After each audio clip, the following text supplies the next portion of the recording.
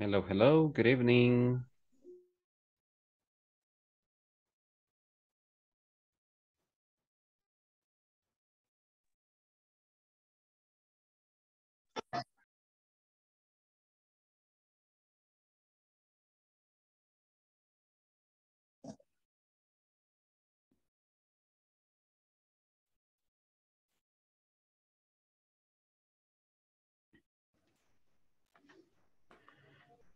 Good evening.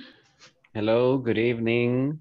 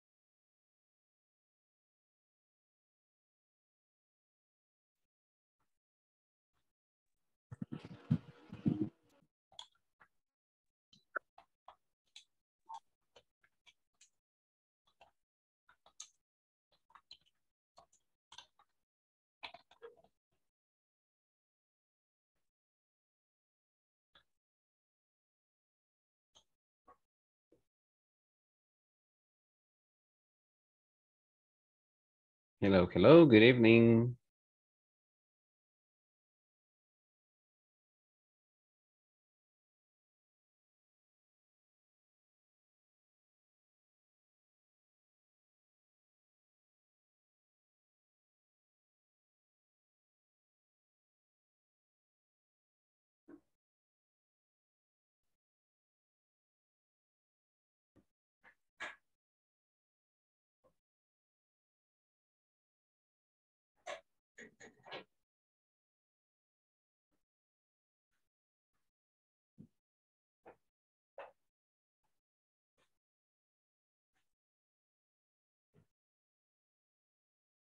Hello, everyone, good evening.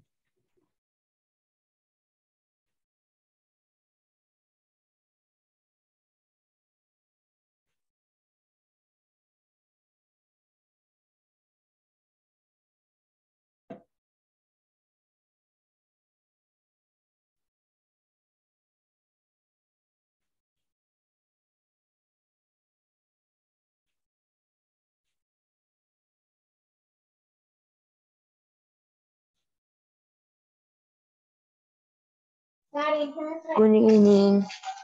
Hello, good evening.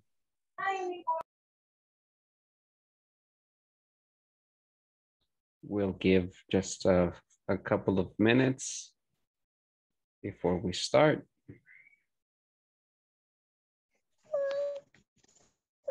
Hello. Good evening. Hello, good evening.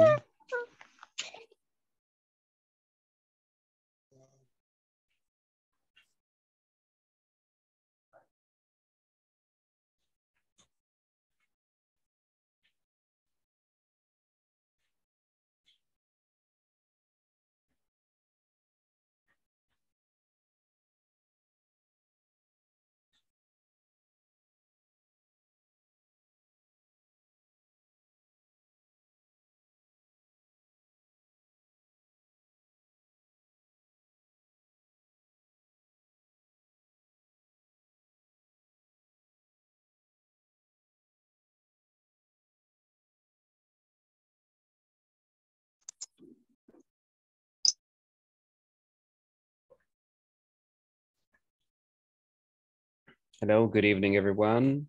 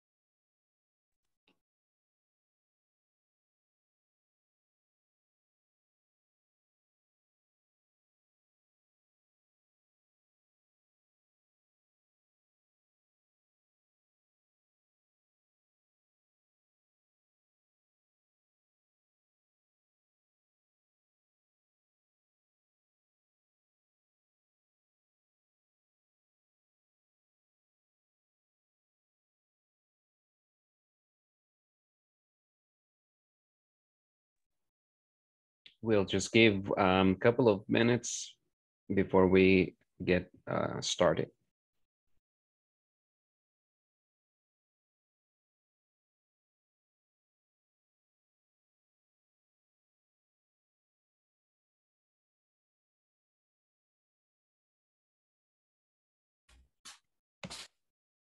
Ya no vas a comer más.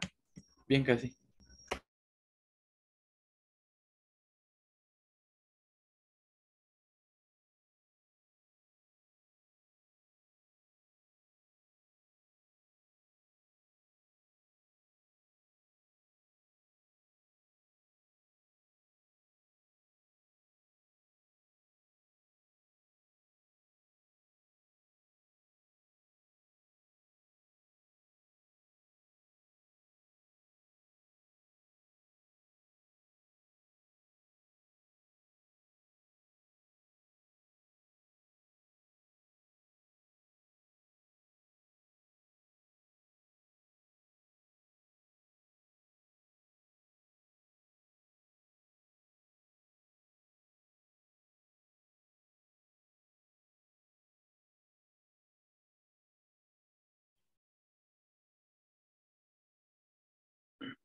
Okay, let me take attendance for today.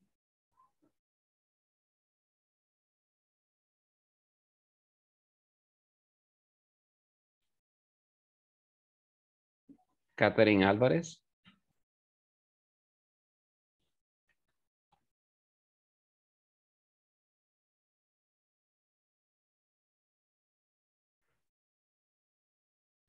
Okay, no Catherine. Gabriel Andrade. Present. Okay, Javier Arias. Presente. Okay, José Colocho. No. Esmeralda Duque.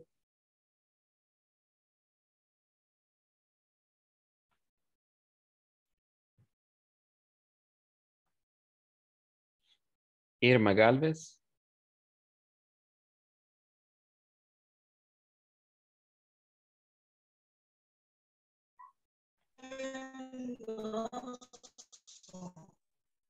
Okay.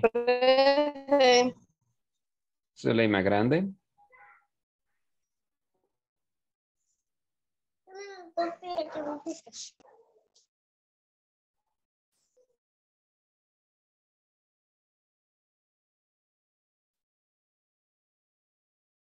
Natalie Guatemala. Present. Okay. Daisy López.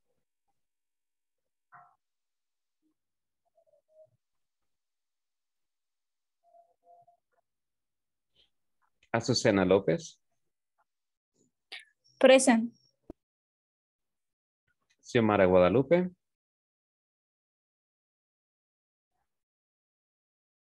Carla Martínez. Present, teacher. Okay. María Mejía.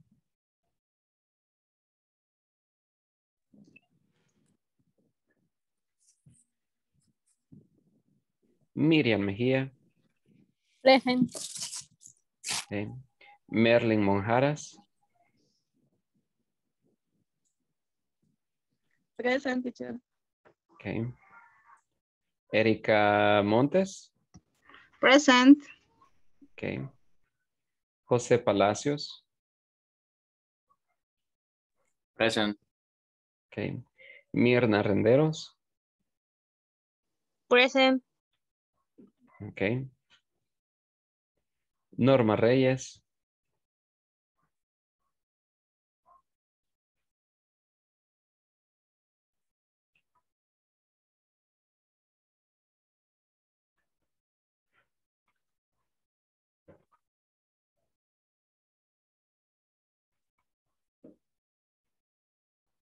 Brenda Roque.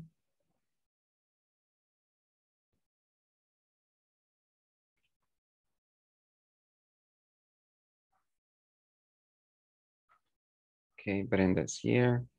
Karen Sánchez.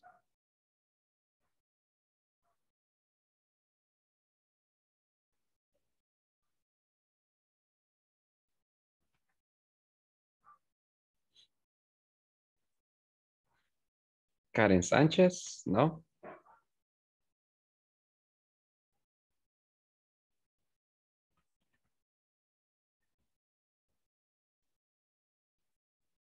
Natalie Cibrián.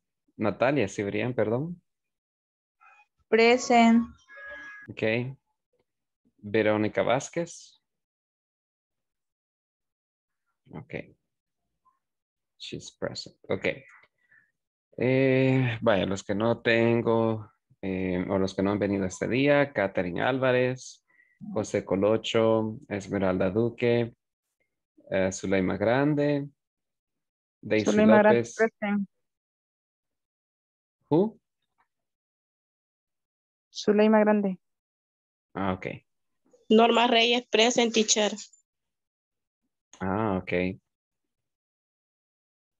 Yes, ok. Bien, entonces los que no han venido, Catherine Álvarez, José Colocho, Esmeralda Duque, Daisy López, Xiomara López, María Mejía y Karen Sánchez.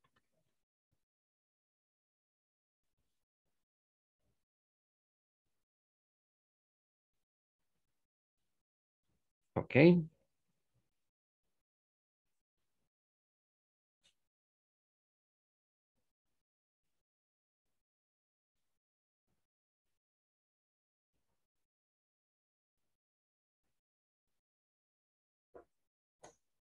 Ok.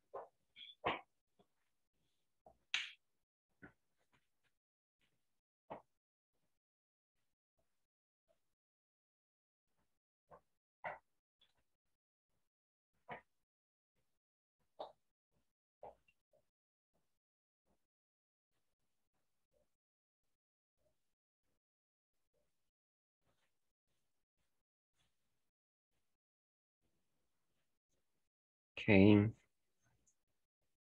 Esperemos un momentito. Permítanme un momentito, por favor.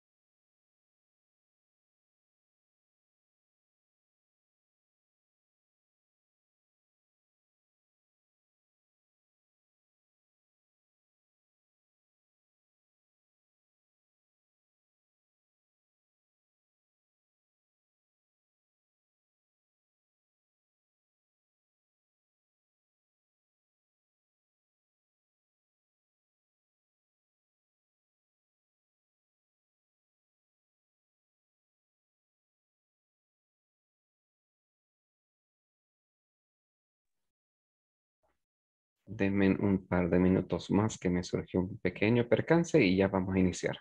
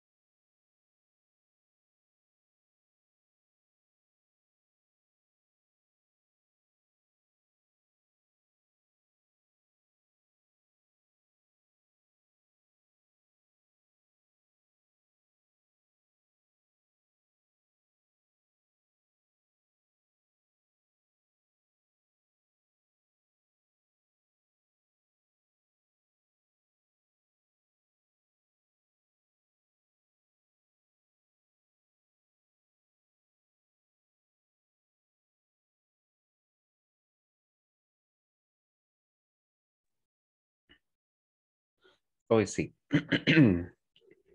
Okay. Good evening, everybody. Good evening. Present, Karen, teacher, es que no me cargaba el internet. Mhm. Okay.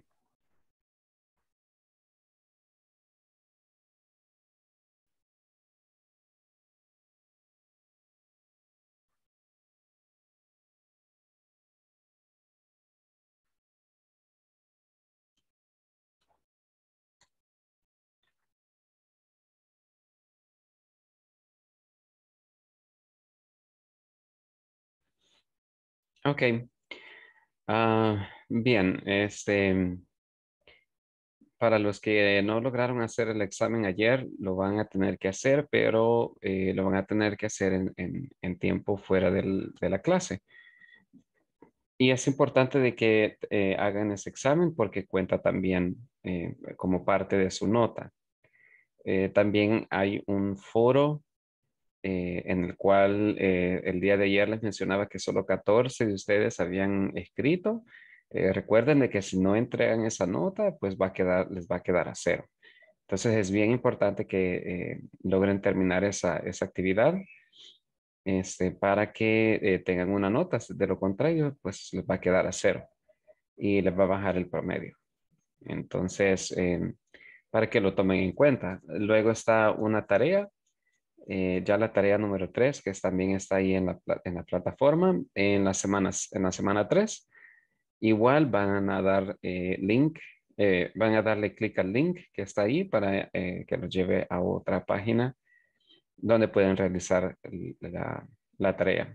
Eso sí, si pueden empezar a realizar esa tarea, pueden hacerlo. Em, y tienen hasta el sábado para poder completarla.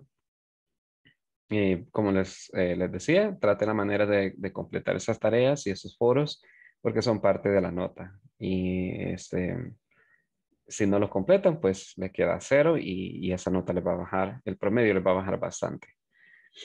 Em, Recuerden también de que el próximo miércoles es el último día de clase. Y así como también lo mencionaba Jessica en el mensaje de WhatsApp, ahí está la asistencia. Trate la manera de estar presente en la clase para que no le baje ese promedio también. Y de aquí hasta el próximo miércoles, trate la manera de estar siempre a tiempo y en toda la sesión. Si está así como on and off, porque tal vez la conexión de internet es algo lenta, no importa, siempre trate la manera de estar, de ingresar, para que también eso les vaya a ir contando. Ok. Teacher, una pregunta. Ujú. Con los que no terminamos el examen y nos quedamos así a la mitad por falta de tiempo, no lo podemos volver a hacer.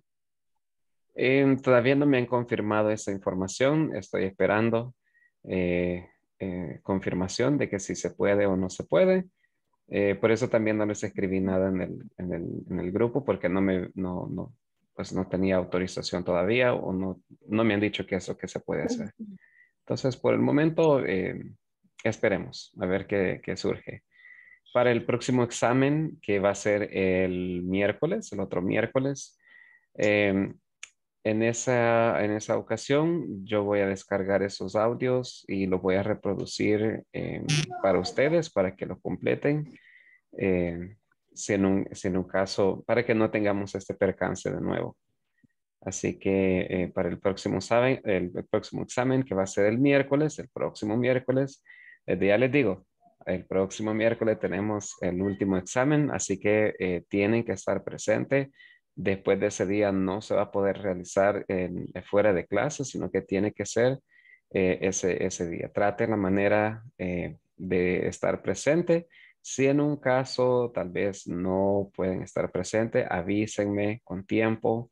No me vengan a avisar tipo 10:30 de la noche del miércoles diciendo, mire, yo no pude estar presente en la sesión, ¿cómo hago con el examen? No, avísenme con tiempo. Claro, si hay una emergencia, eh, una emergencia que así de la nada, pues uno puede comprender, pero Si saben de que no van a poder estar presentes ese día, avisen con tiempo.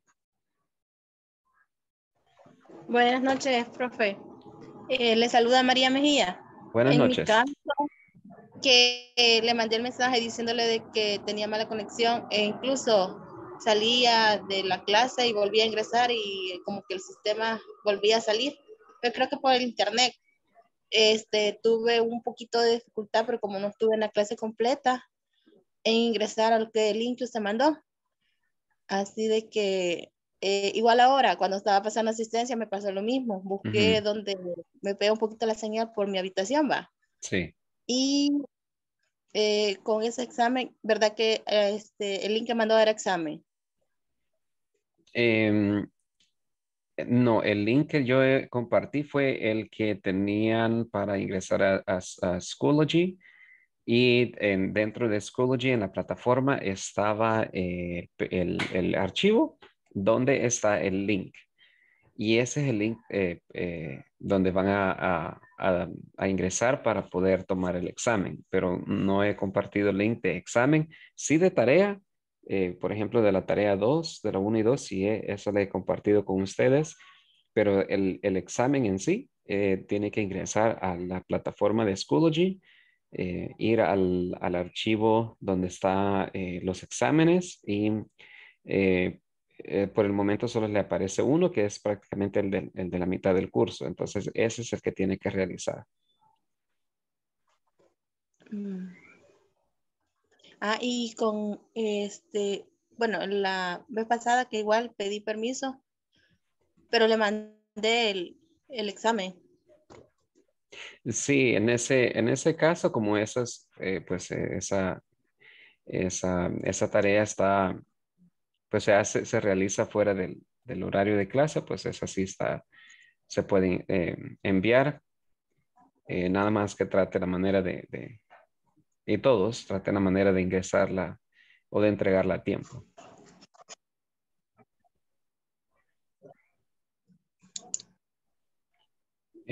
Para el próximo Ok, miércoles gracias. ok, para el próximo miércoles que vamos a tener el examen, si pueden estar en un lugar donde les pega bien la señal de internet, háganlo.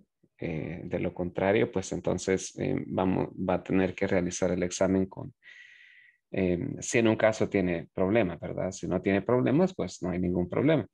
Eh, más que todo para las personas que tienen la señal bien débil de conexión de internet, si pueden estar en un lugar donde sea adecuado y también donde les pegue bien la señal. Sería entonces bastante bueno para tomar el examen.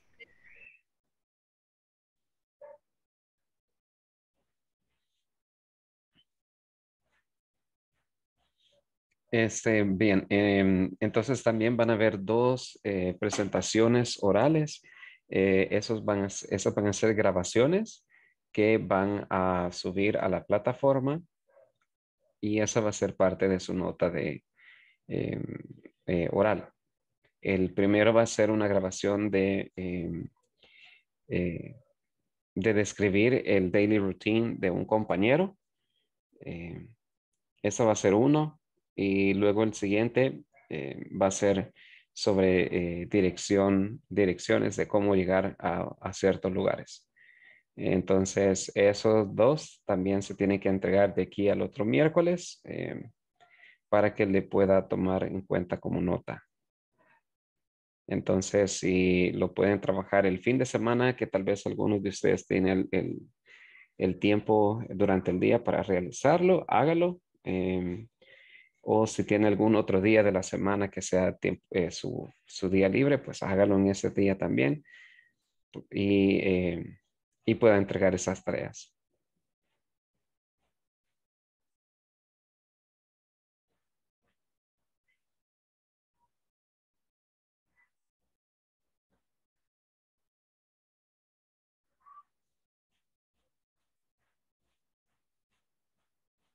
Okay, we're going to go ahead and get started.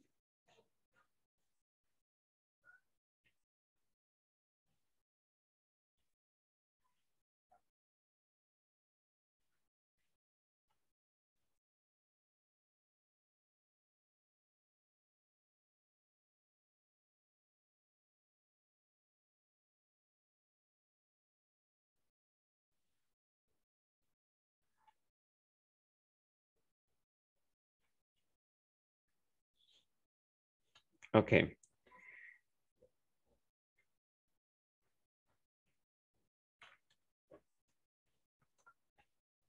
I'm going to share my screen with you.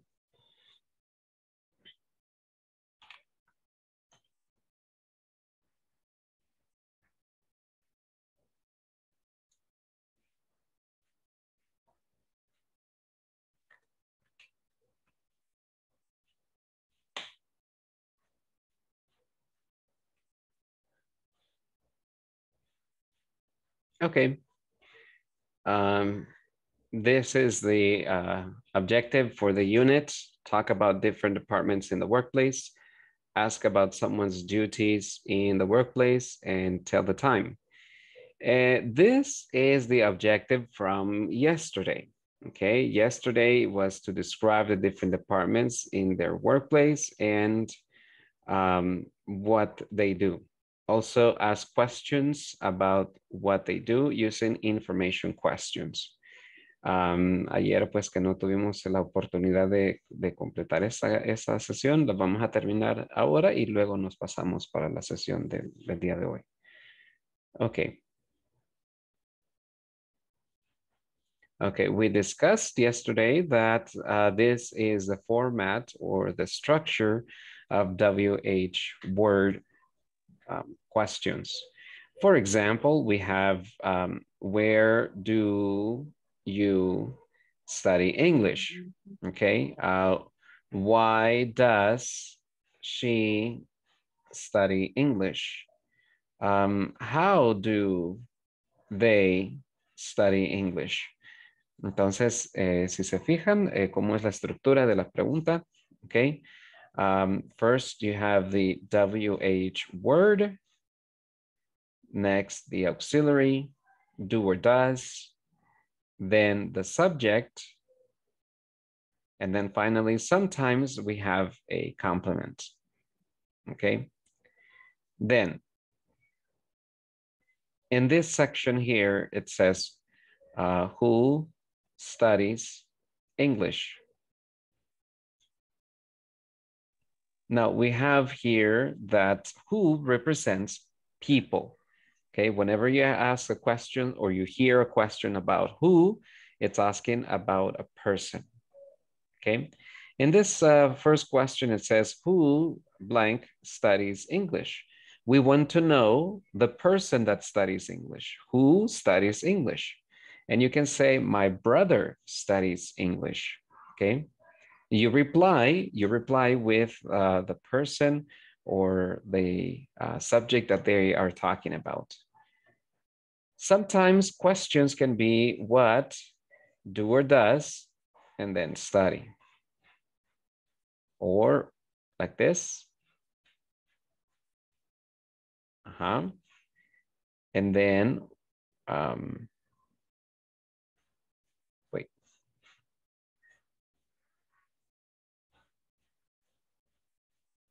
Okay, first we have what, then the auxiliary, and then the verb here.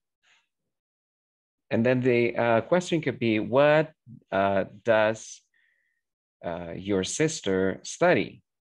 She studies English. Or what does your father do? She studies, or she studies English. Okay, these are different forms of making questions.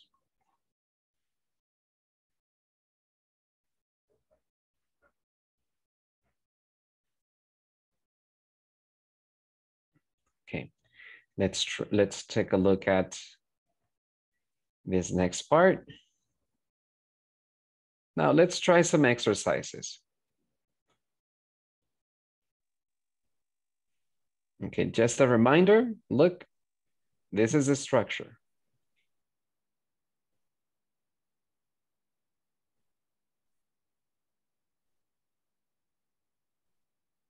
Okay.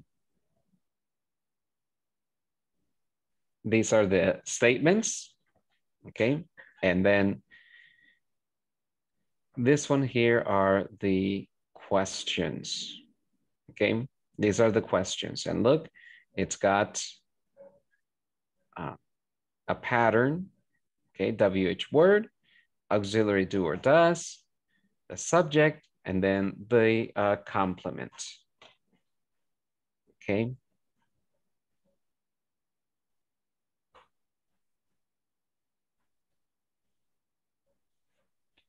Okay, now let's try making questions, okay? Vamos a ver si podemos escribir preguntas sobre la respuesta que ya se encuentra ahí. Por ejemplo, acá la respuesta es esta. Tom studies English at college. And so the question is, what does Thomas study? I'm sorry, where does Thomas study? Okay.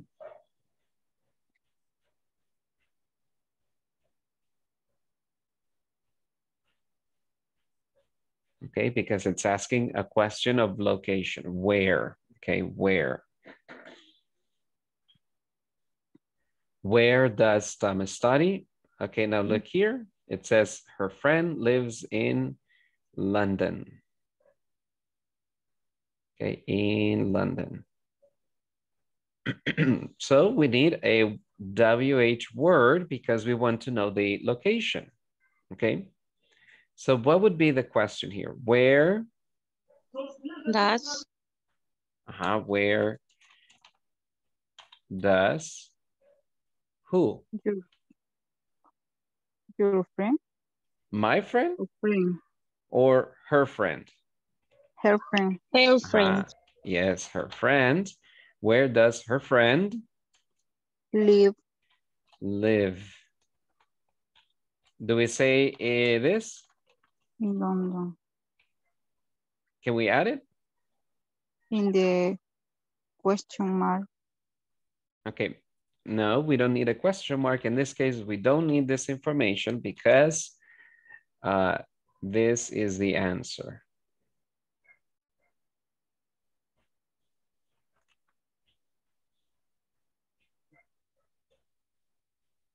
Where does her friend live? ¿Dónde vive?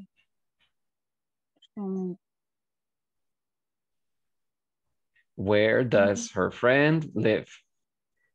Okay. Como ven acá, aquí lo que encajé fue la respuesta. Esa es la respuesta que debemos prestar atención. Y dependiendo de eso, entonces ahí vamos a hacer la pregunta. Vamos a crear la pregunta. Vean acá, dice Susan studies math. ¿Qué es esto? Math.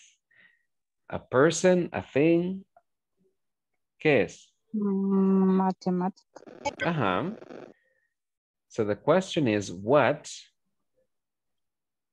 What does What does who? Susan study? Susan, what does Susan study? Very good.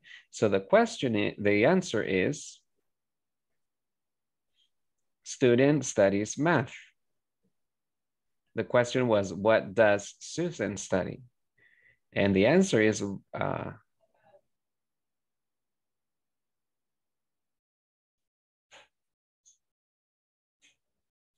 the answer needs to be in a sentence form. Here's the question, what does Susan study? Y lo que vemos acá encajado es la respuesta, matemáticas. ¿Qué es lo que estudia Susana? Matemáticas. Pero lo vamos a utilizar en forma completa. Susan studies math.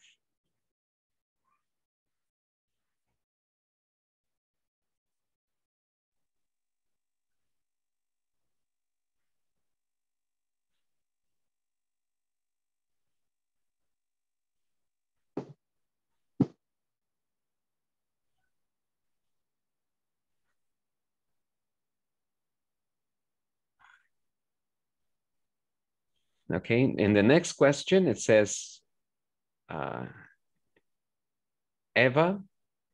and then it says lives in New York. The question says who? Who does? Who does? En este caso no podemos usar el auxiliar porque estamos buscando la persona. Estamos buscando una persona. Entonces, en este caso, como no es una acción, entonces no vamos a utilizar el do. Simplemente lo escribimos como Who live who lives, ajá, who lives in in New New York? York.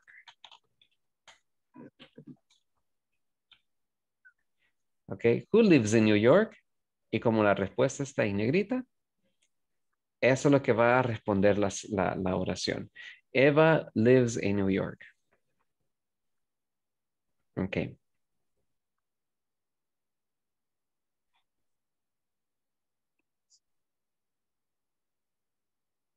Who lives in New York? Okay, let's try the other three. His brother always get up at 6 o'clock in the morning. When does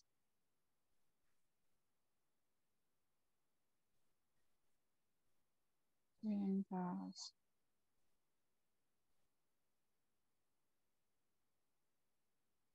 mm,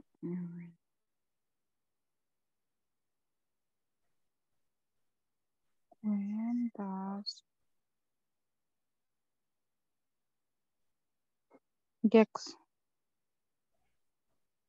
Mhm. get up? When does always get up? No. Mhm. When, When does his brother always get up? ok, en este caso no podríamos usar always porque la pregunta, como no sabemos mucha información, no podríamos usar el always. Entonces solamente quedaría when what?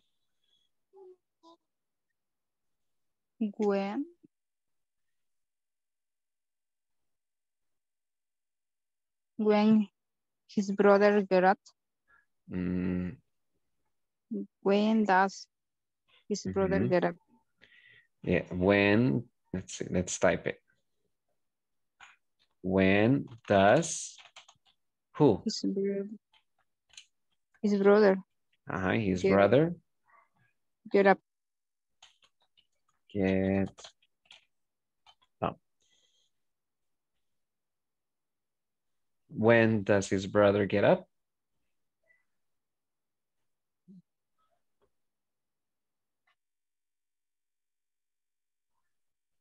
What about number 6? In the question mark le faltan a las dos preguntas.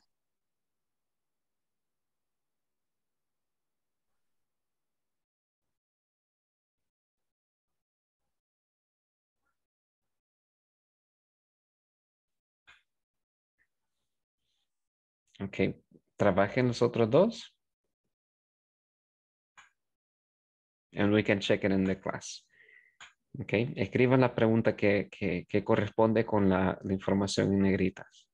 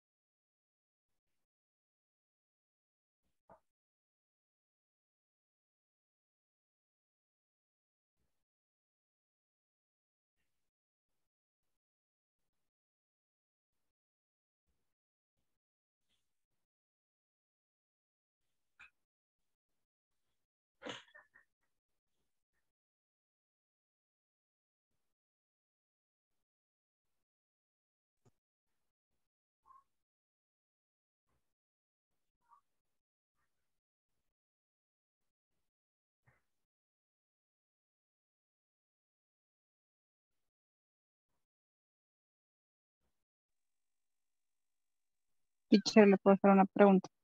Ajá. Eh, porque dijo que no se le ponía la S ya cuando uno hacía la pregunta al verbo, porque arriba en la respuesta sale que le agregamos S o S, y en la pregunta porque dijo que no se la ponían y el verbo queda así en su base form. Ok, eso es porque estamos utilizando un auxiliar. Entonces, con el auxiliar lo que hacemos es utilizamos el verbo en su forma base. Entonces, allí no vamos a poder utilizar la regla del third person, porque, por ejemplo, acá dice Susan y Susan es third person, pero mire acá, no le cambiamos ni nada, porque como el verbo queda en su forma base, ya Ujú. debido a el auxiliar, do or does. Ah, ok, Entonces, thank you. ajá, y entonces también, como se mencionaba en el slide anterior, acá, entonces aquí ya lo tomamos eh, como simple present rules, pero porque la pregunta, la question, where is who?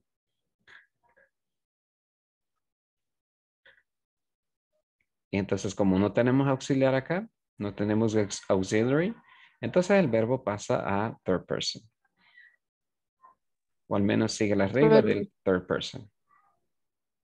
pero sí quedaría solo cuando usemos el who, ¿verdad? Porque es para personas, para gente, para Ajá, personas. Ujú. Ok, thank you, teacher. ok, ok.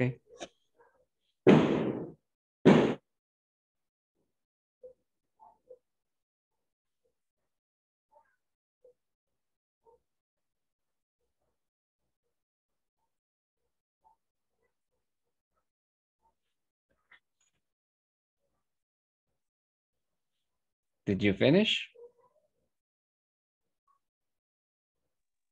I finish. Ok.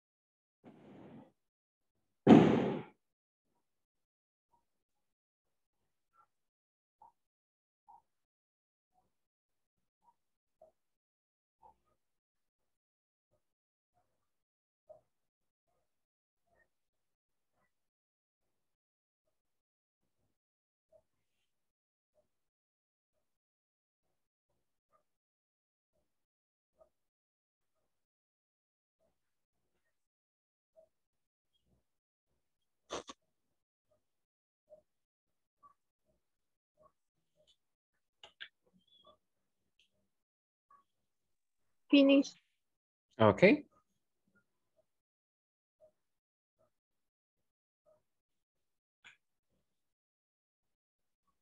Vamos a dar un minuto más para que terminen los demás si es que no lo han terminado.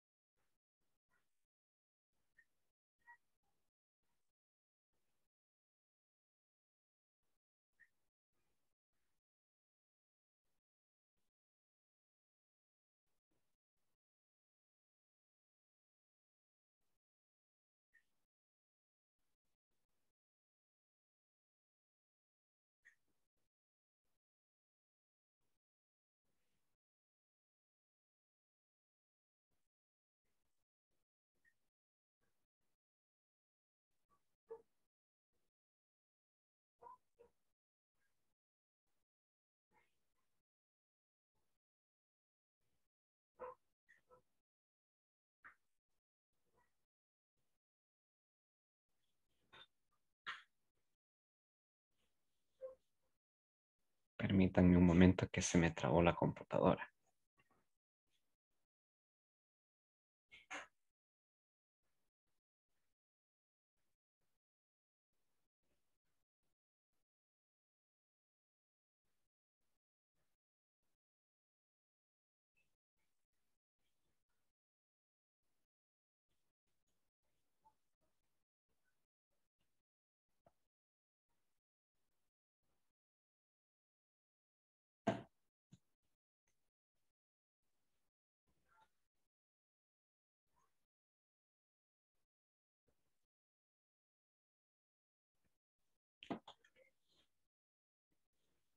Okay, let's check this one here. It says Mr. Brown goes to work by bus. How? How does And who? Mr. Brown go to work? Very good. Yes, Mr. Brown go to work. Ajá. No le ponemos la question mark acá porque ya está aquí al final. Mm. How does Mr. Brown go to work? Mr. Brown goes to work by bus. Okay, the next one says, What does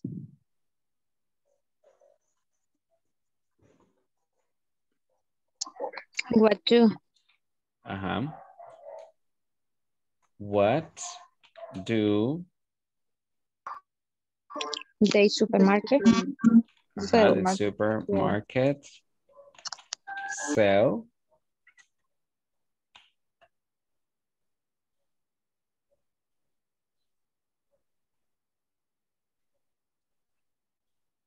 Okay, what do the supermarket sell? Like this?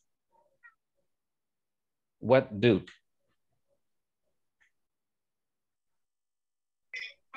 apples, Apple. No, pero miren, acá dice the supermarket. Entonces esto es singular. Si es singular, ¿qué vamos a utilizar? Do or does? Does. Ajá, does. Entonces en este Sí. caso, What does ajá. Entonces acá vamos a poner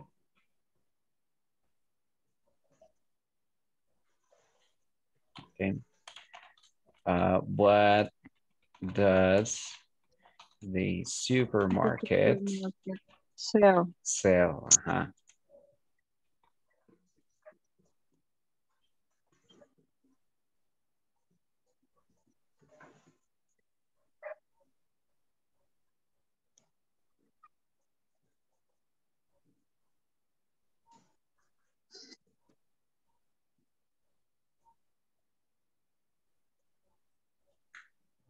What does the supermarket sell?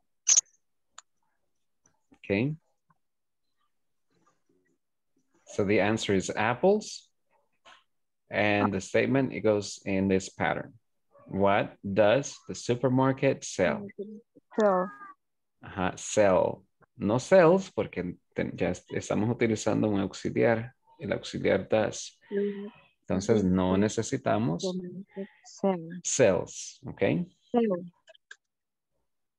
What does the supermarket sell? Ajá.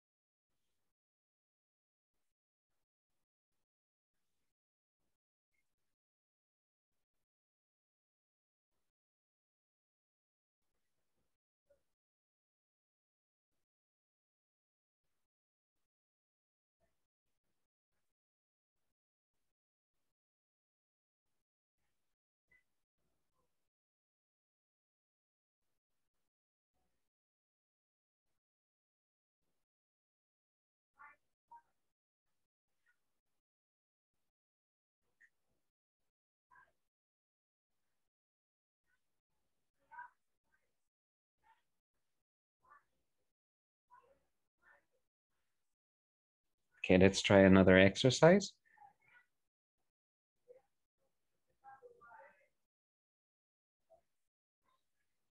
Let's take a look at the structure. Veamos cómo se forma las preguntas utilizando esta estructura.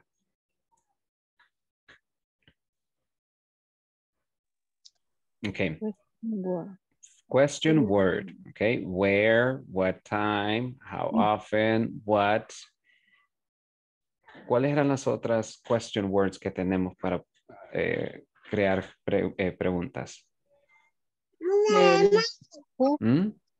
el who, pero para persona. Ajá, who.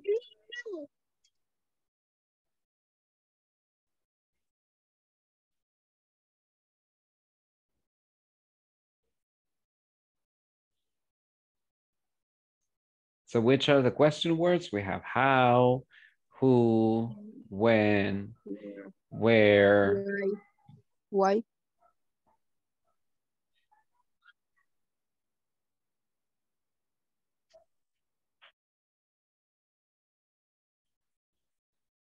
So the other question words can be what, when, who, why.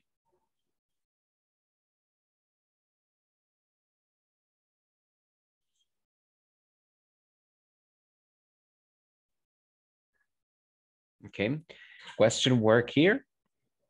Then auxiliary verb, do or does.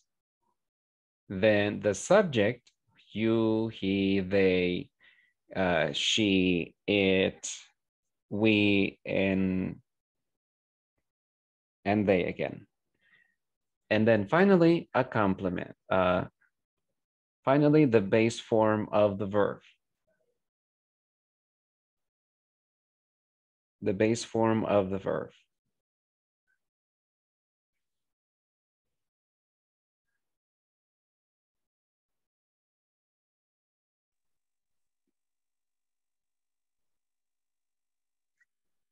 Dentro del base verb, teacher, siempre puede ir, digamos, un complemento o no, Ajá. solo el verbo.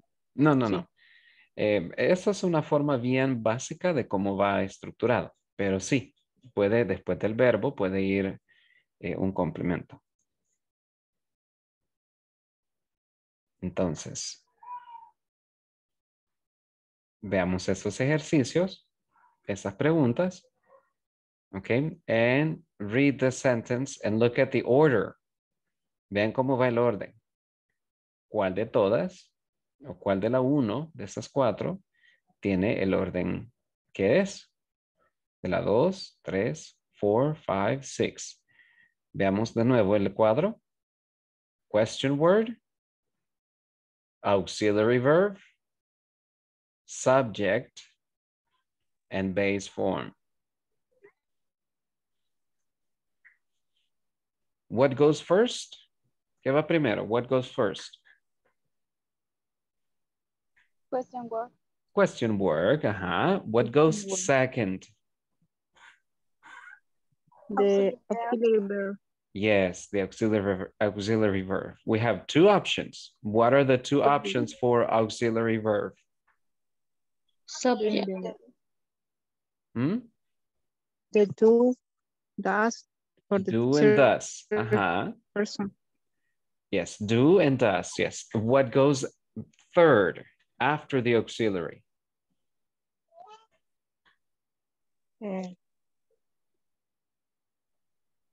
Subject. The subject, yes. And finally, the base form. Base form. It doesn't matter if it's third person, it's always going to be base form. Okay, questions about this? ¿Preguntas sobre esto?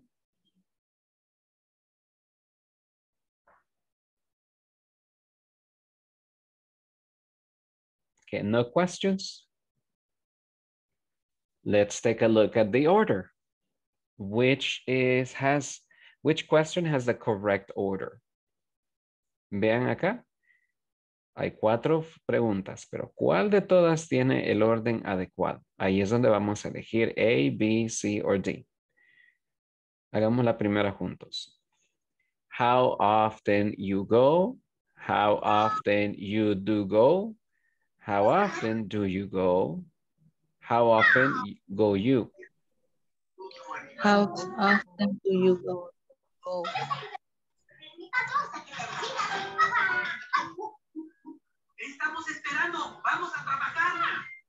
Sí. Ninguno. Go often do you go? Ninguno, porque debería ir el how, después el do y después el auxiliary verb in the base form. Do, how.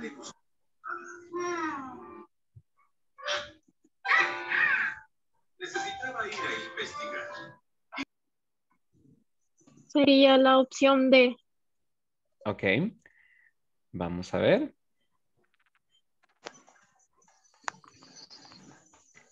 D. Ok. How often go you? ¿Así es como va el orden? No. Sí. No. Ajá, en este caso no. How often Do you go? do you go? Ajá. So the best choice is letter Sí. C. Letter C. Ajá.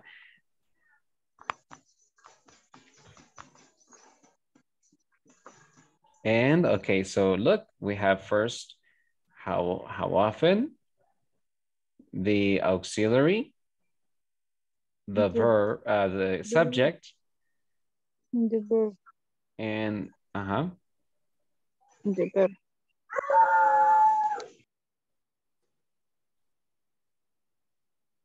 okay. Now let's try, or you try, numbers 2, 3, 4, 5, and 6. Look at number 2. Which one is the correct order? Okay, vean el resto de los ejercicios y elijan cuál es el que tiene el mejor, sí, el orden que es más adecuado. Y en su cuaderno solo escriban 2 seguido por la letra de su respuesta. A, B, C o D. ¿Ok? I will give you 5 minutes. Okay, 5 minutes.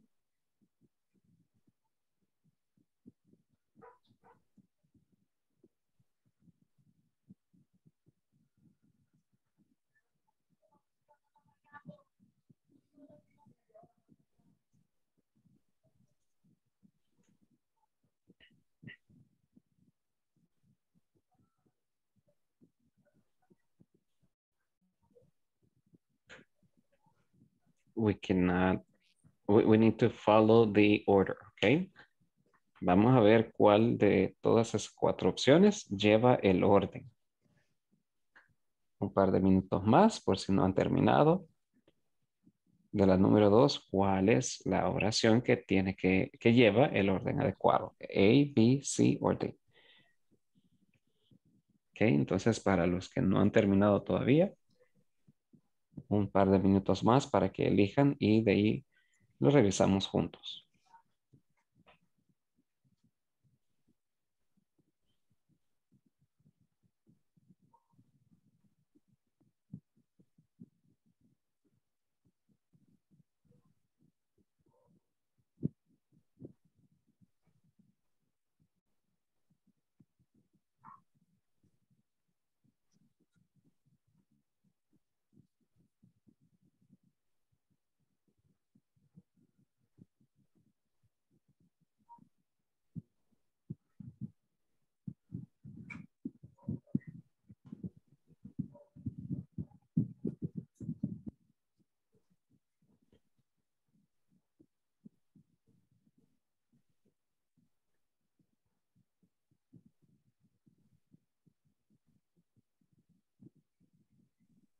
Finish, teacher.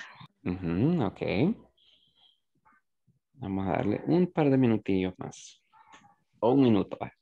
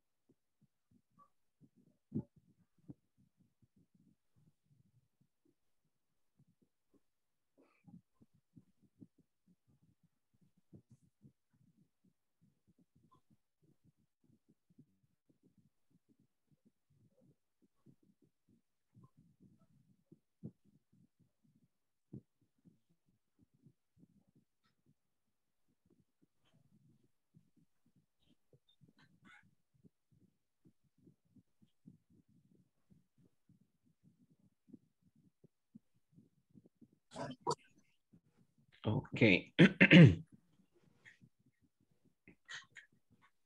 So for number 2, what time she does get up? No. No, okay. No, not this one. It's letter A. Letter A. Okay. What time does she get up? Ah, very good. Yes, that's the answer. Okay. What time? And then we have the auxiliary.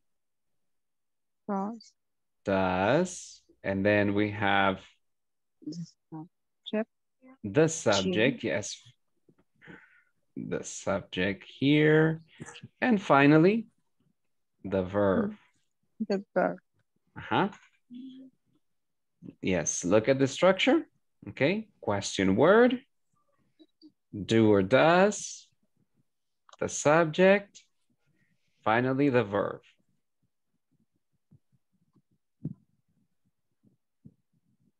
Okay, what about number 3? Letter B, letter A. Okay, letter A, let's see. Question word, the verb be in this case, and then the subject, the man. Esta número 3 sí pudo haber sido un poquito complicado, ya que se está utilizando el verb be. Cuando se ocupa el verb be, entonces es de otra forma. A comparación del que solamente dice who studies English. Pero, bueno, también saberlo. Okay, what about number 4? D.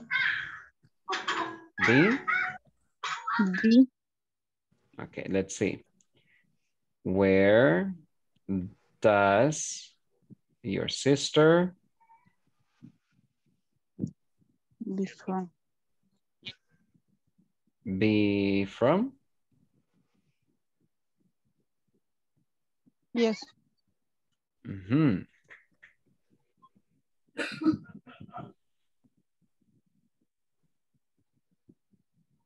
En este caso, sí vamos a tener que utilizar el verbo be.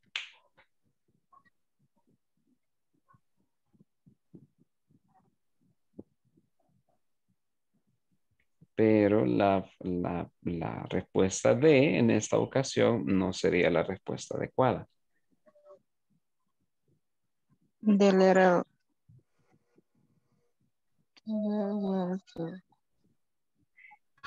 Letter C. Letter C. Where from is your sister? Yes.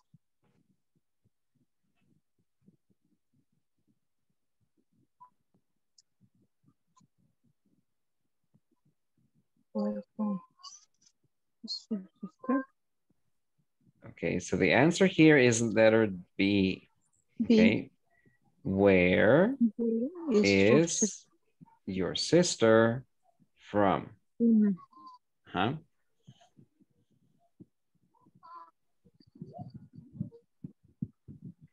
She is from Canada. She is from El Salvador. She is from Mexico. Where is your sister from? She is from Mexico. She is from Canada.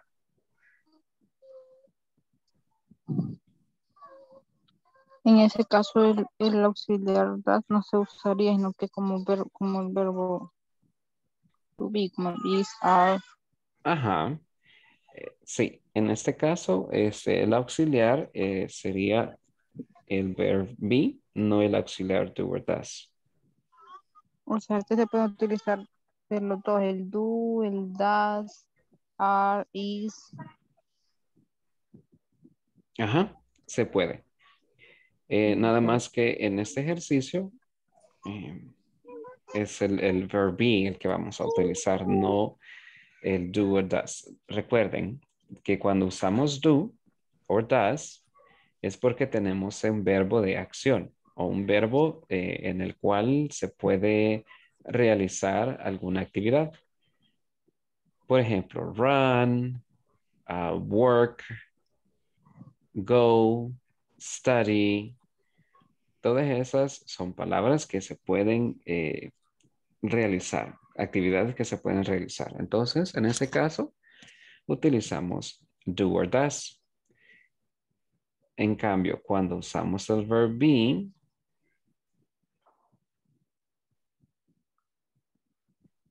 no utilizaremos otro verbo, sino que porque el verbo principal ya no sería ya no sería un auxiliar do or does, sino que ya tenemos el verb be. En ese caso, no necesitamos do or does.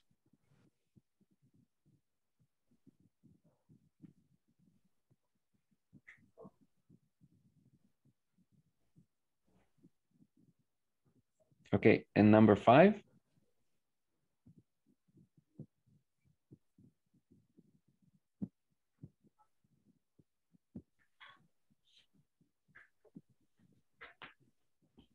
Letter C. Letter C. When do you be free?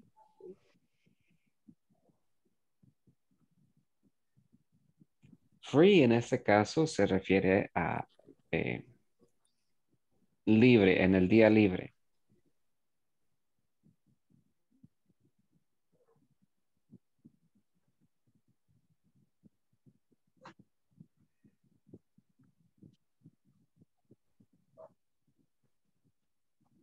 Is the letter D. When are you free? When are you free? Correcto, sí. When are you free?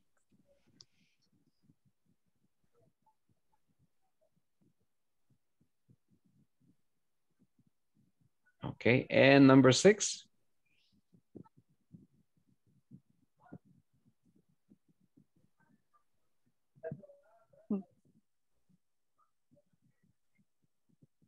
Letter C. Why Okay. do you want?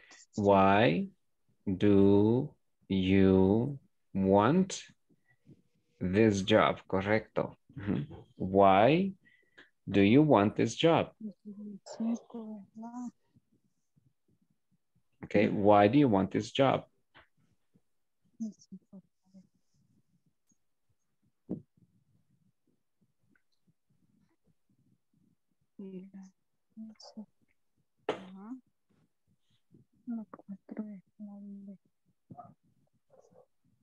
Okay, questions?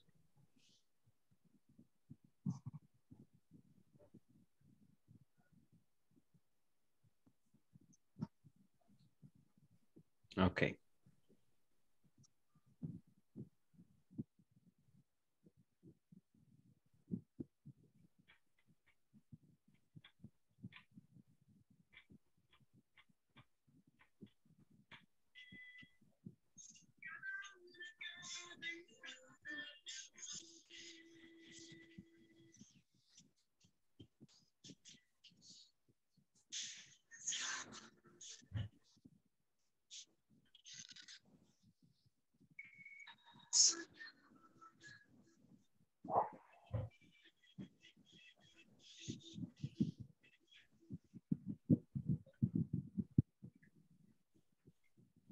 Okay, let me share my screen again.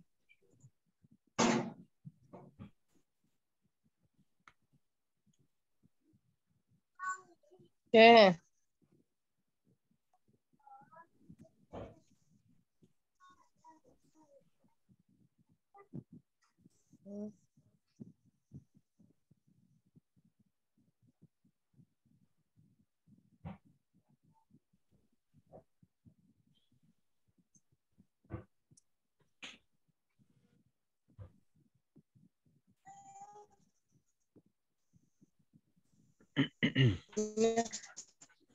Okay.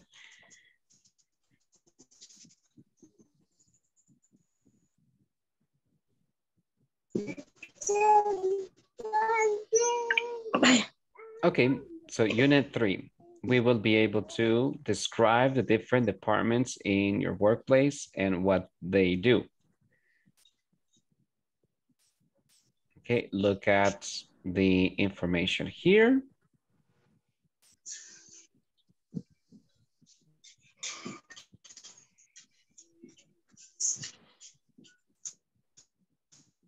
Okay, so we have the occupation here and what they do.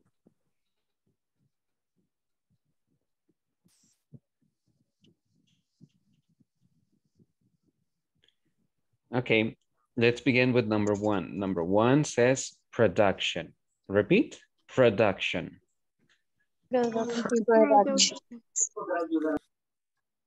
Production. Production. Research and development. Research and development. Mhm. Purchasing. Purchasing. Purchasing. Purchasing. Mhm. Marketing. Marketing. Human resources management. Human management. Mhm. Accounting and finance. Accounting and finance.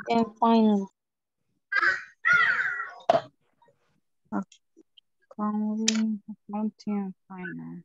Accounting and finance. Nice. I find.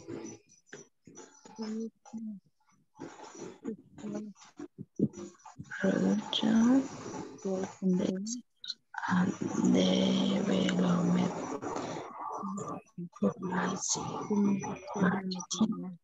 Human resource management. Okay, what is production? What do you think production is? Research and identify what customers want, recruit, select, train, keep the financial records, control and supervise production, workforce and inventory, develop, design, improve existing products, or buy and acquire raw material.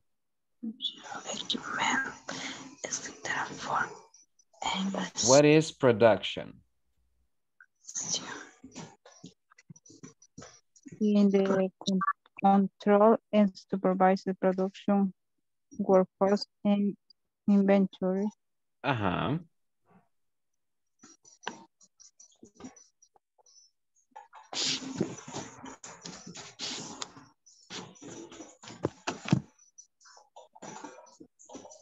What is the meaning of research and development?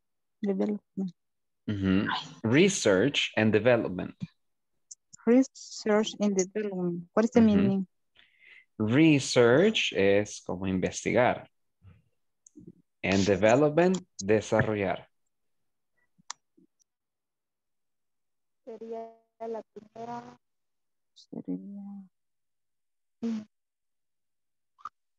In the research and identify what customer want and need at the right place. The second. Okay, and which one do you think is the answer?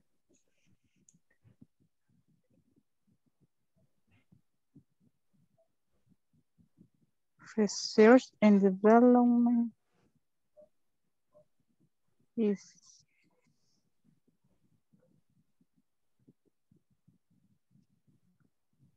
research and identify what customer. Okay.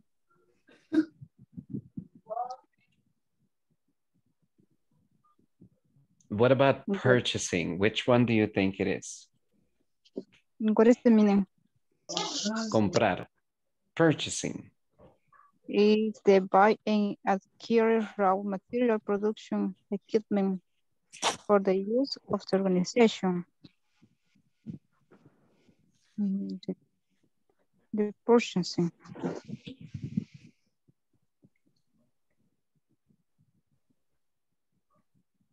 The number 3. Yes. Buy and acquire. Buy and acquire. Ajá, Raw. acquire, obtener. Buy and acquire raw material. Raw materials. Ajá, materia prima. And what about marketing? Marketing is develop, design, new or improve exist. Ajá. The human resource management is recruit, select, and train new employees for the right job in the company. Yes. And finally? Is the keep the financial record of transaction involving monetary inflow and outflow. Inflows and outflows. Inflows and outflows.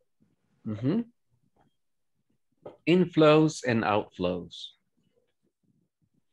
Inflows and outflows.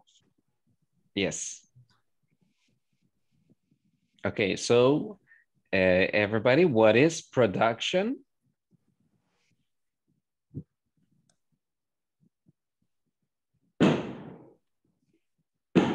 Production.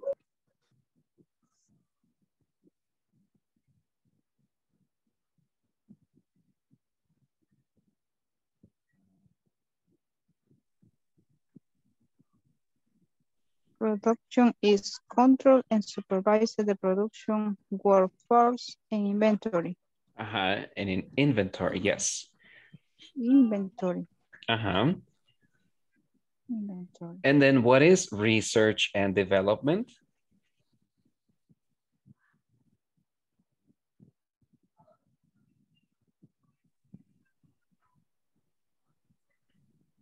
Research and identify what customers want and need at the right place. What is purchasing?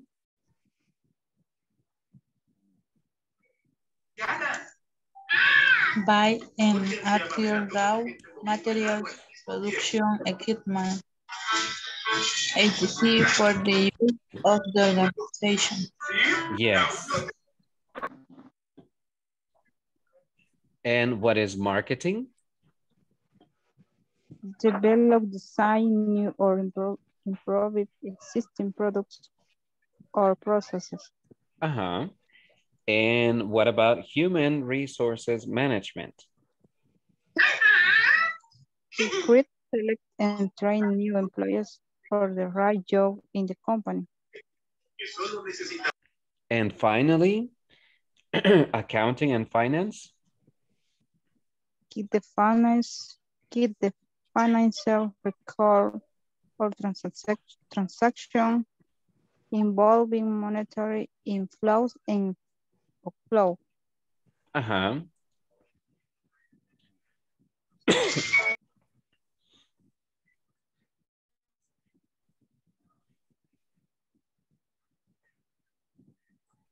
Okay, any questions about this?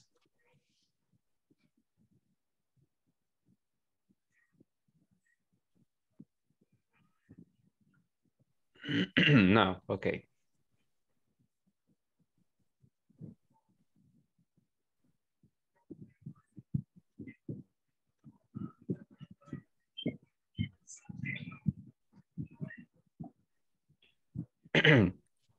Okay, so this is what we were doing with the question words.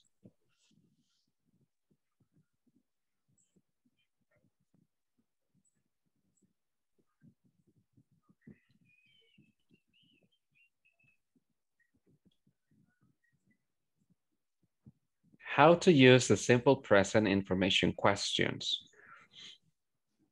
Look at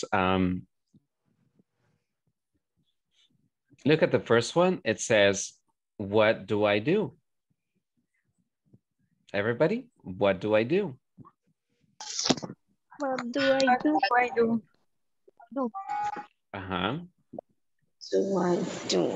And then the answer is, I supervise the production workforce. I supervise the production workforce. Uh-huh. Where do you work? Where do you work? I work in the accountant department. I work in the accounting department. Mhm. When do we go to meetings? When do we go to meetings? We go to meetings 2 times a week. We go to meetings 2 times a week.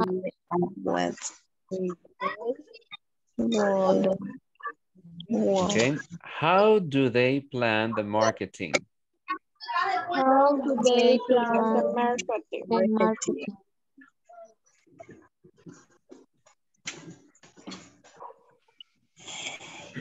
They investigate the customer's needs. They investigate the customer I need.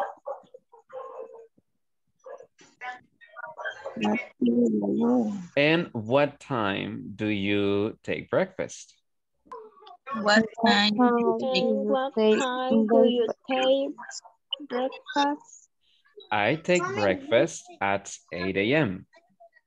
I take breakfast at 8 a.m. 8 Uh-huh. 8 a.m. 8 a.m. a.m. 8 a.m. 8 a.m.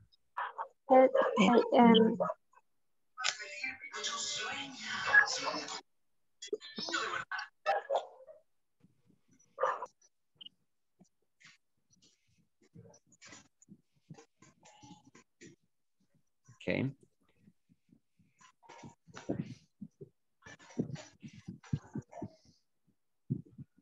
Now let's take a look at the structure. Okay, we have question word.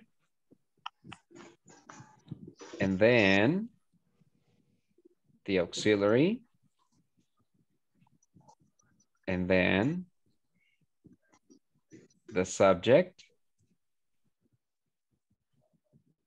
And the main verb.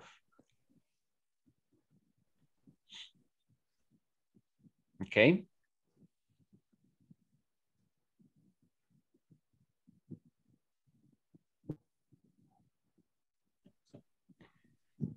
The same is for the others. When do we go? Y vean, aquí está el complemento.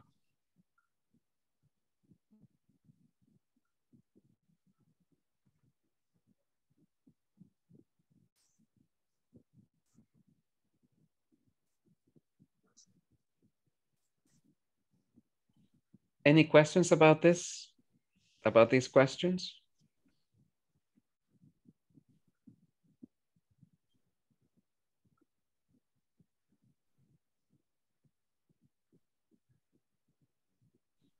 Okay, let's try it.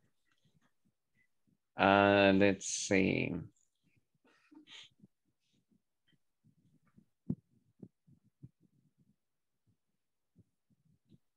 Okay, Miriam Mejia, what do you do?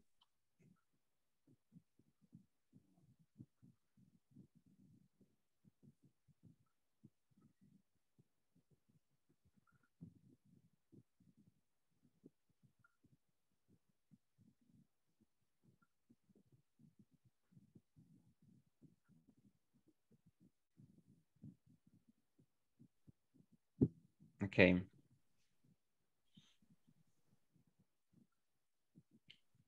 For example, if they ask me, what do I do? I teach English. Where do you work? I work in a school. When do we go to meetings? We go to meetings every Friday. How do they plan the marketing? They investigate the customer's needs. What time do you take breakfast? In my case, I take breakfast at 4:45 a.m. I take breakfast at 6:45 a.m.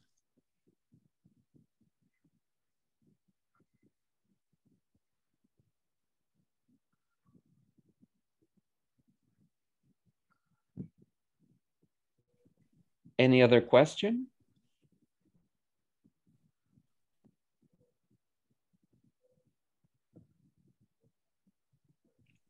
Okay, let's make questions based on the answers.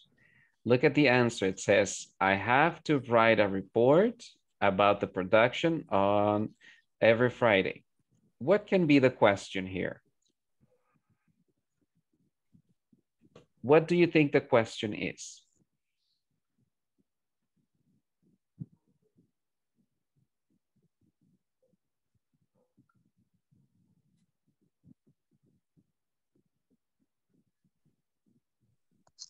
What question do you think? The answer says, I have to write a report about the production every Friday. What do you think the question is? What do you do? Aha, very good. What do you do? Okay, what do you do? No voy a usar el question mark acá porque en esta parte está. Okay. And so, what do you do?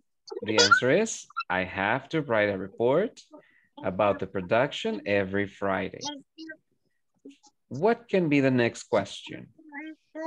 Where do you work? Uh-huh. Where do you work? I work in the blue building. Okay. What about the number 3?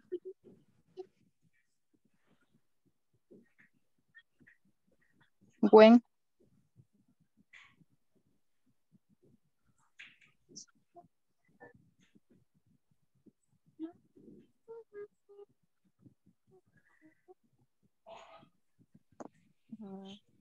What about the next one? When? Can you repeat again? What time do you work?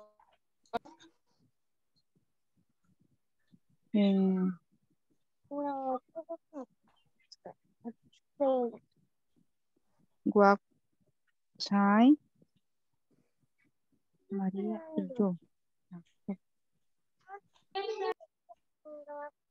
Do you work? What time do you work?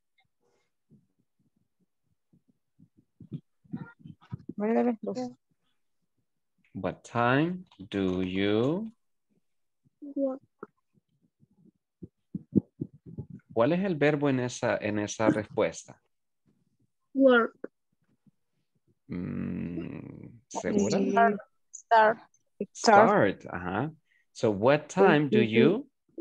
Start. Start. And start what? Working at 10 p.m. Working. Okay, what time do you start working? Okay, the other thing, it says Maria and I. Okay, so it's Maria and I. Are we going to use the subject you? Maria. Or?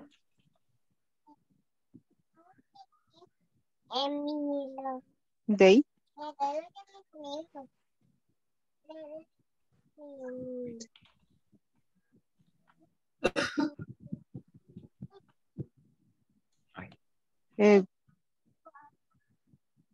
What time do we? Do we? Okay, that's another option. What time do we start working?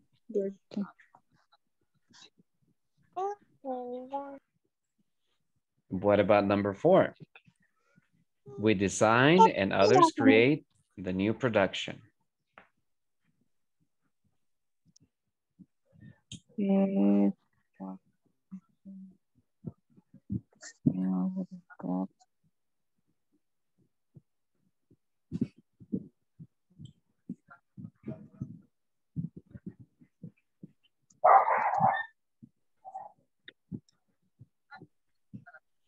So what could be the question? What? Okay. What?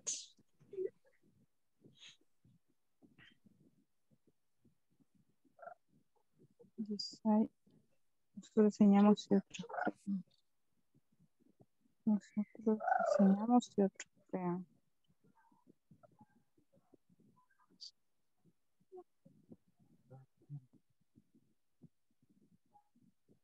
Which one do you think it is? What do?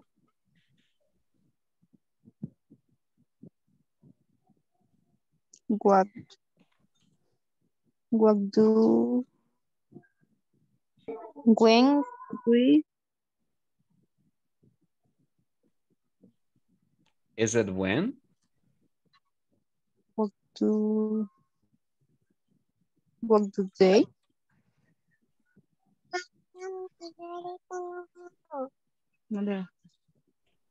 Okay, look, it says we design and others create the new product.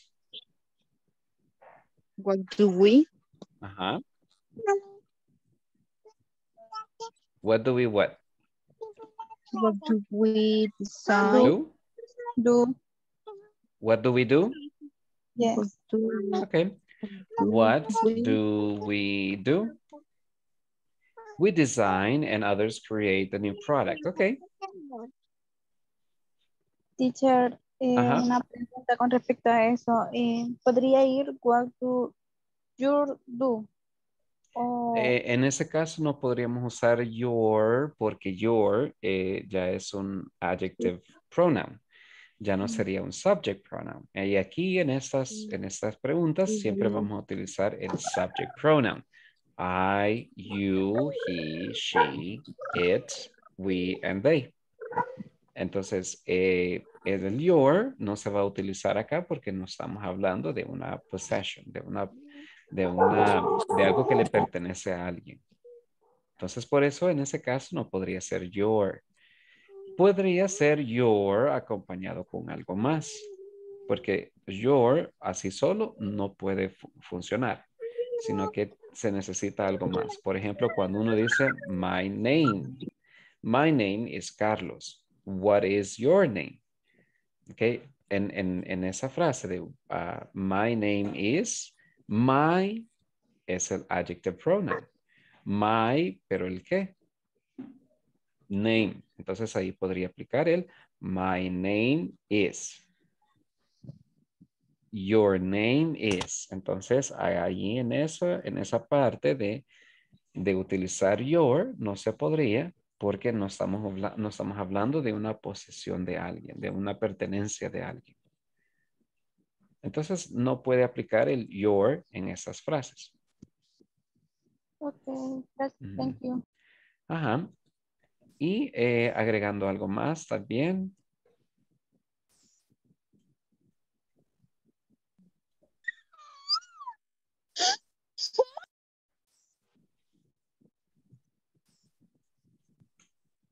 Okay. If I say my name, your name,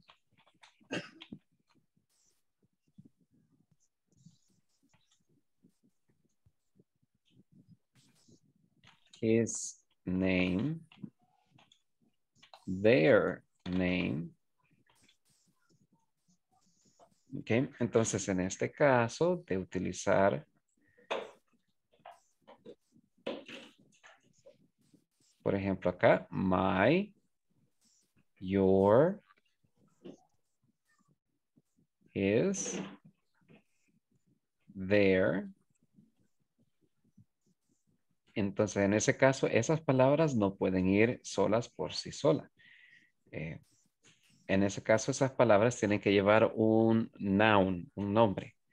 Por ejemplo, my name. No podemos simplemente decir my. My is Carlos. No, my name is Carlos. Entonces, esos son adjective, possessive adjectives. Y lo que estamos utilizando en las preguntas es el subject pronoun. En este caso, the subject you.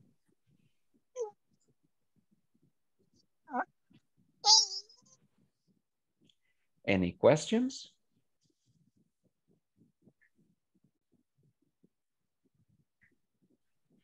Okay, and we still have one more question there. It says they have a meeting because we have to talk about the inflows and outflows.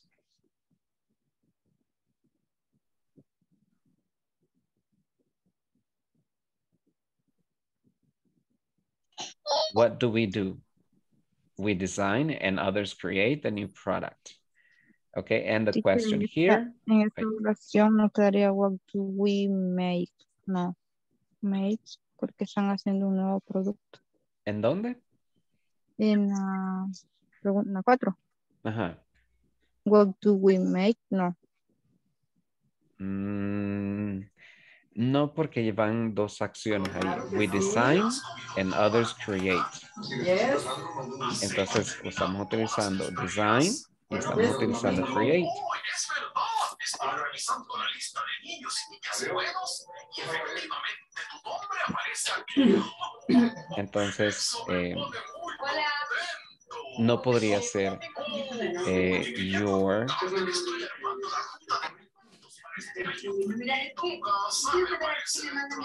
Y porque también tenemos dos actividades, design and create.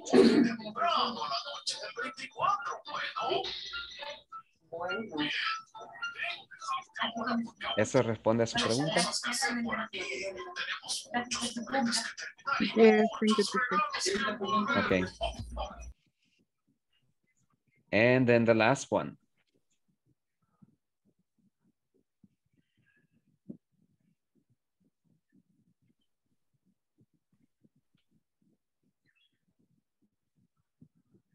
It says they have a meeting because we have to talk about the inflows and outflows. Okay, aquí lo que les va a dar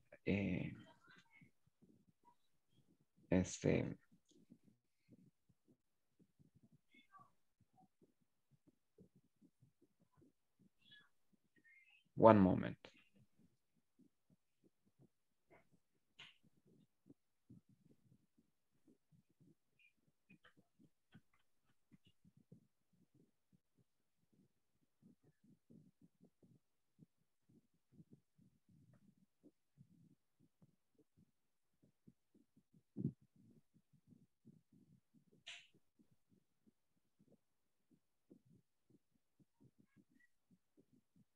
So what would be the question?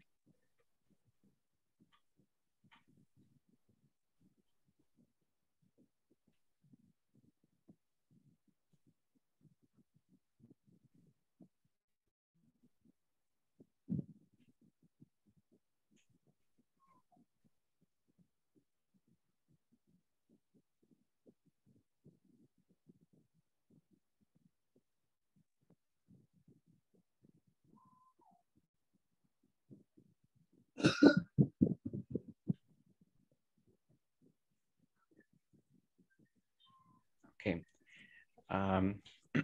They have a meeting because we have to talk about the inflows and outflows. Acá, una forma de identificar que vamos a utilizar es por medio de la respuesta because. Porque because nos da a entender de que es una pregunta de ¿por qué? They have a meeting because we have to talk about the inflows and outflows. Entonces acá, una pregunta podría ser,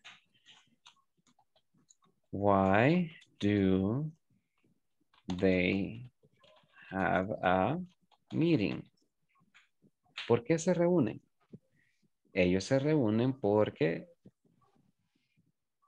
necesitamos hablar de las entradas y salidas del dinero.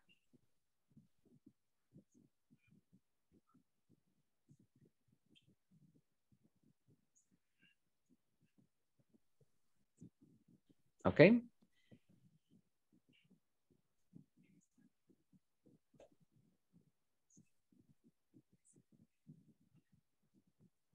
Okay, teacher.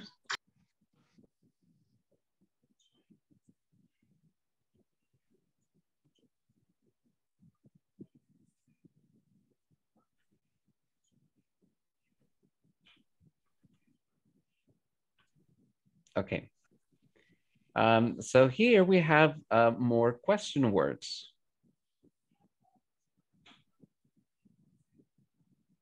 What, when, where, why, and who.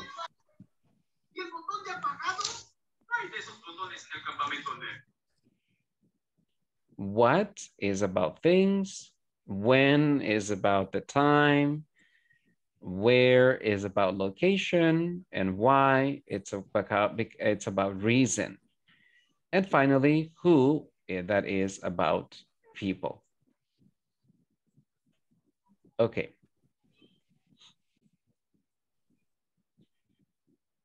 Bien, para finalizar, hicimos una actividad la semana pasada donde ustedes le preguntaron a su compañero o compañera de su rutina diaria. Entonces, la tarea que van a tener que realizar, o más bien dicho, la presentación oral que van a realizar va a ser describir, describe my partner's daily routine. Van a describir no su propia rutina, sino que la de su compañero.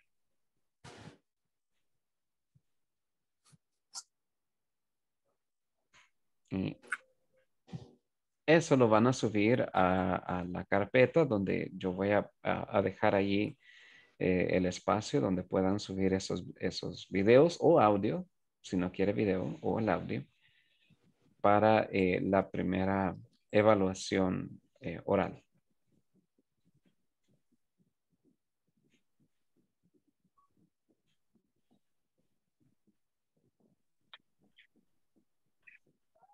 Solo sería la rutina del día. Así como hicimos la presentación la vez pasada, no sé si recuerdan que primero decía, on Monday, él hace esto. On Tuesday, él hace esto. On Wednesday, él hace esto. Pero en esta ocasión no podríamos hacer lo del día. Lo del día.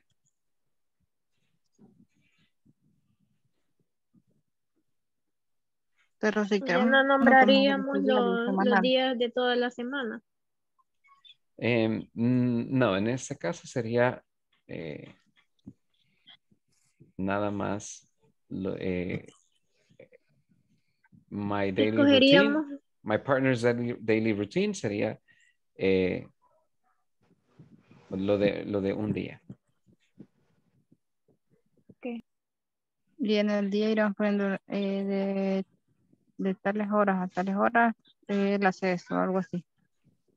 Ujú. Yes. Ok. Bien, vamos a finalizar la sesión para el día de hoy. Mañana les voy a explicar bien cómo va a ser la entrega de la evaluación oral para que lo puedan realizar lo más pronto posible. Y recuérdense de que el foro El discussion se está habilitado para que siempre vaya, para que puedan ir a dejar su respuesta, ya que si no lo hacen, pues entonces eso va a quedar como la nota a 0. Eso es para los que no lo han hecho, teacher, o vamos a Exacto, volverlo a hacer. exacto. No, para los que no lo han hecho, por favor, háganlo. Si no, pues lastimosamente la nota les va a quedar muy baja. Y también para los que no han realizado la tarea 2, también yo he notado que hicieron falta algunos. Los que no lo han hecho, por favor, háganla. De lo contrario, van a quedar con una nota bien baja.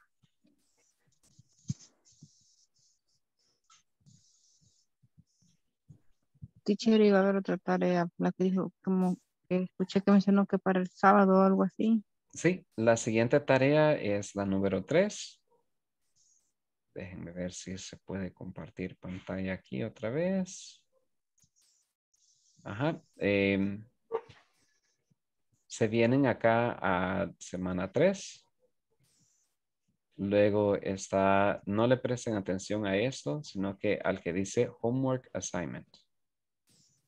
Homework Assignment. Le dan clic acá. Y acá está la tarea, semana 3. Le dan clic de nuevo acá. Y ya les aparece el vínculo para la tarea. Le dan clic sobre el vínculo. Y le lleva a este worksheet. Cuesta un poco que cargue, pero ahí va a salir.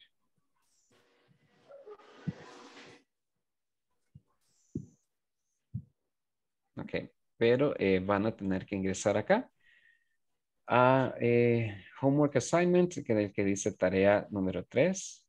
Y también este es el otro foro, el siguiente, que dice Tell me about a coworker's daily schedule and work agenda. Y acá van a escribir su respuesta. Esto tiene fecha para entrega el día sábado. Sobre qué dijo que iba a ser ese, teacher. Dije, tell me about workout. Esto va a ser las actividades diarias que tiene su compañero. Esto viene en relación a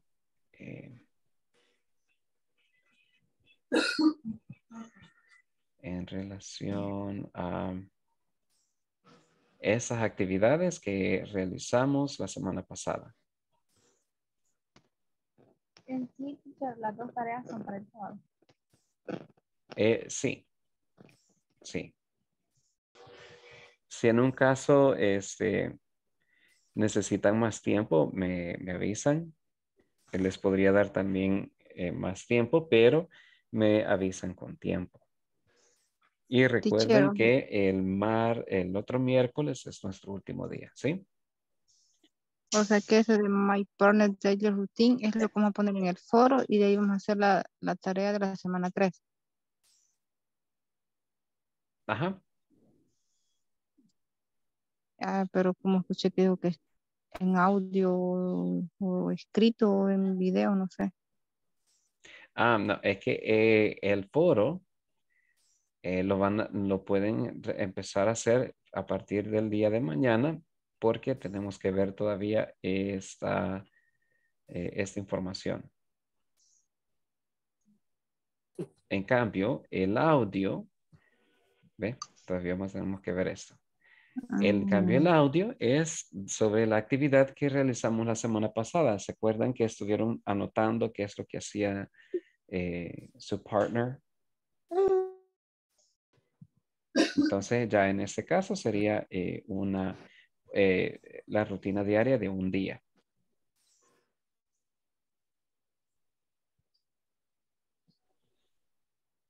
Les daré más explicación sobre esto el día de mañana. Vaya por teacher. Ujú. Teacher, yo tengo una pregunta. Ajá. Conforme a la del examen, a mí solo me cargó por la señal del Inter el primer listen Ujú. y de ahí como que ahí se me absorbió todo el tiempo y después me decía que solo había contestado esas. Entonces no sé si esa va a ser mi nota o tengo que volverlo a hacer. Ok. Les había comentado temprano de que todavía estoy esperando a que me den autorización de ver qué se puede hacer con el examen. Em, y les voy a comentar eso. Espero que tener alguna respuesta para el día de mañana y les podré decir qué se puede hacer en esos casos. Para los que sí terminaron, para los que no lograron terminar, para los que se les hizo ¿Te voy a difícil ahorcar? o, ok, dije que para los que se les hizo difícil ¿Te volvió el dientito? el audio. No creo. Es que no, es que se me fue. Ok, gracias, teacher. Ujú. Ok. Teacher, con lo que hicieron en el foro, los demás compañeros, yo ya le entregué, pero solamente que a mí me acabó diferente en el aspecto de que el de ellos es escrito y el mío no quedó escrito, sino que simplemente quedó como en video. ¿Subió video o subió escrito? Trataba ya la opción de hacerlo como, o sea, yo le escribí, pero a la hora de postearlo me apareció como video. Ujú, Ajá, o sea, creo que se puede ver solo una vez o no sé, la verdad. Entonces lo envié 2 veces, lo envié el sábado, ujú. pero como no, me salió como en video, lo vi y ya no me apareció, lo eliminé post, volví a crear otro, pero ya no me dio chance de crearlo y lo creé el siguiente día,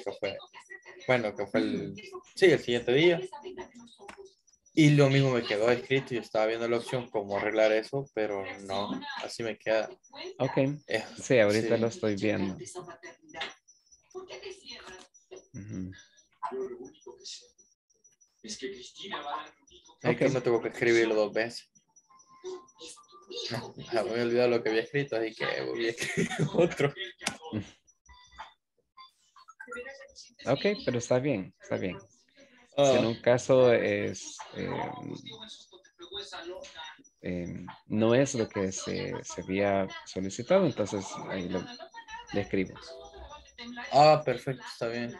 Sí, porque como estoy en o sea, como que no me Ujú. da la opción para cambiarlo o no sé identificarlo, la verdad. Ok,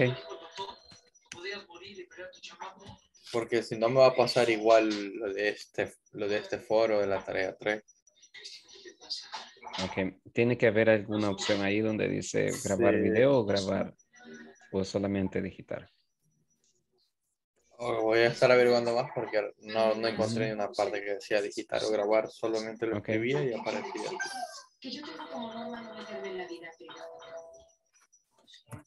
está bien. Bien, Perfecto. entonces nos vemos el día de mañana. Have a nice evening. Have a good night, and I'll see you tomorrow. Good night. Good Good night night, tomorrow. teacher. Good night. Good night. Good night, tomorrow.